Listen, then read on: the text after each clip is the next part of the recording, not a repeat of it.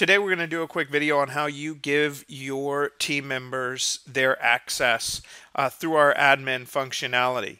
Now I'm probably going to start even a higher level because I want to say if we were just giving you access, what are you going to see how do you set up your account when we deliver you a team account? So on our end, we will have set up your username, and then it's up to you to verify your password. Now, many times this will happen, and you're actually going to receive an email. It says, let's verify your email to finish setting up your account. Sometimes that might come in your main inbox. In this case, it actually came to my promotions folder. So that's something I want to call out. This would be very similar to when you give your learners access. This email could potentially come into the update section. I'm in my Gmail. Each mail server is a little different. Sometimes this could come into a marketing folder. There's always a chance it could go into a spam folder. Hopefully it goes into your main email account.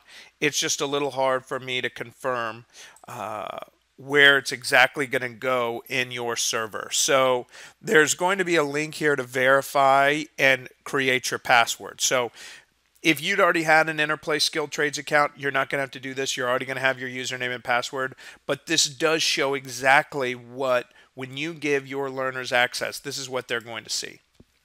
So in this case, I'm going to click on that link, and now I can just go ahead and I'm going to set up my password. In this case, I'm just going to use the term interplay,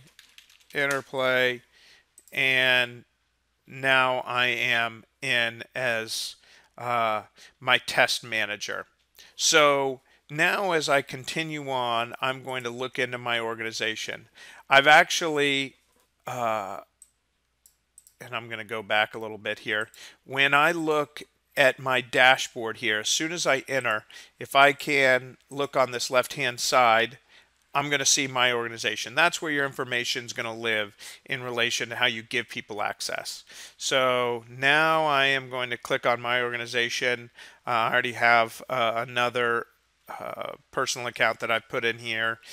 You can see that I've got 2 seats available to give.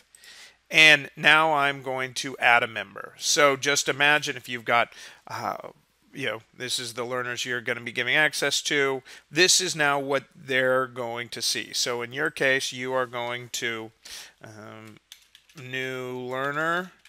And I'm going to have to use kind of a funny email address here that allows me to kind of test this and show you how the email comes through.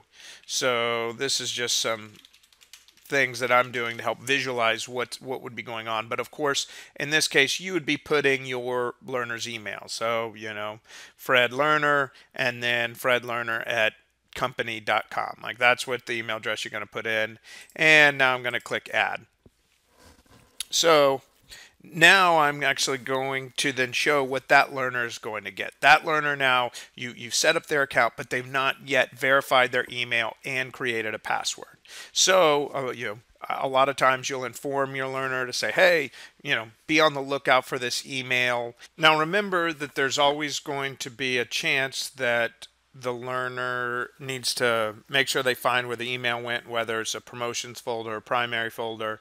In this case, it was in my promotions folder.